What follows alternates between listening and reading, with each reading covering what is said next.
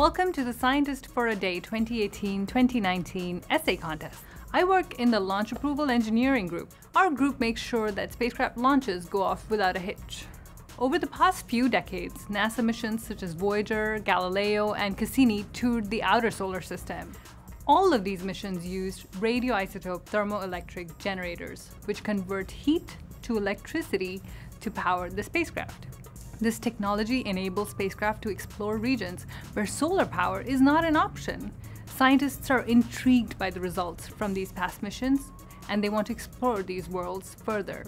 For this edition of the contest, we picked 3 fascinating moons, each with a story to tell: Enceladus, Titan, and Europa. Your assignment is to learn about these destinations and pick the one moon that you think will be most interesting to visit again. The first is Enceladus. This moon of Saturn is covered in ice. It has beautiful tiger stripes, and it literally spits out water and organic molecules hundreds of miles into the sky. The second is Titan. That's also one of Saturn's moons. We found that this moon has huge lakes of liquid methane and a very thick atmosphere. And the third choice is Europa.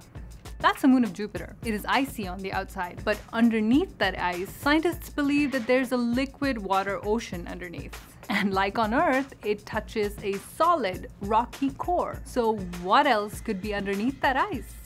Learn as much as you can about these amazing moons and then pick the one that interests you most. Write an essay and tell us why. We are very excited to know what you like best. Good luck!